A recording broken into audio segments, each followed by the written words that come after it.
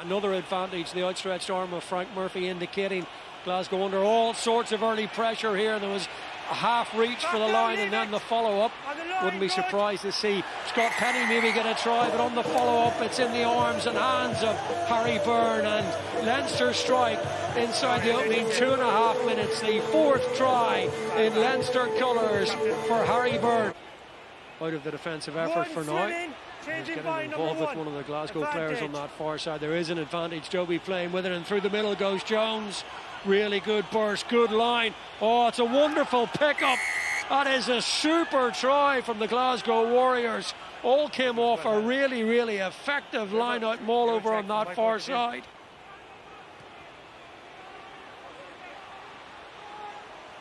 It's good height on the kick from McGrath, and then Hastings took that, but in doing it he raised his right leg and he's caught Cian Kelleher, who stayed down and looks pretty uncomfortable over. You've caught the ball, you've raised your foot, and your studs have gone into the face of the player. It's dangerous play. That's going to be a red card. No, this isn't a discussion. It's dangerous play.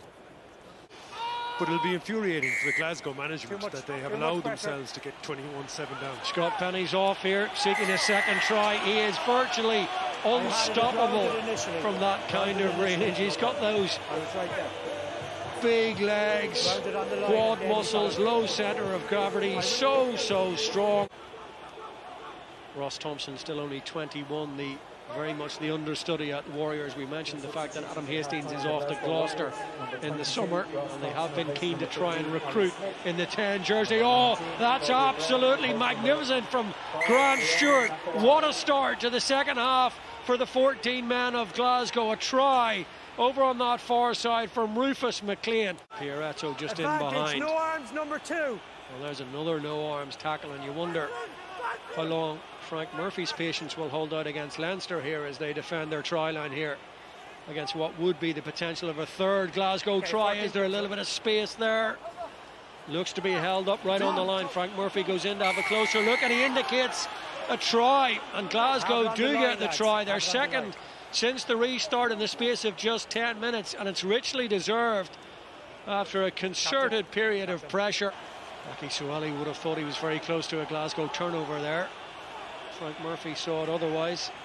Advantage for the no release, and now Jimmy O'Brien. Lovely little shift of the hips there and the burst of the pace from Carney, and that's what Leinster can do. Absolutely brilliant try, and that will put to bed any argument here at the RDS tonight. Luke McGrath running that trail line on the inside. Ross Thompson. Kennedy, ball's gone loose, and opportunity here for Leinster, and they very often make these opportunities count, putting the ball through the hands beautifully. All the offloads coming now. Sprint finish for Jimmy O'Brien, and he awaited for the arrival of Kelleher on his shoulder, and Leinster have 2 tries in quick succession, a 6th of the evening.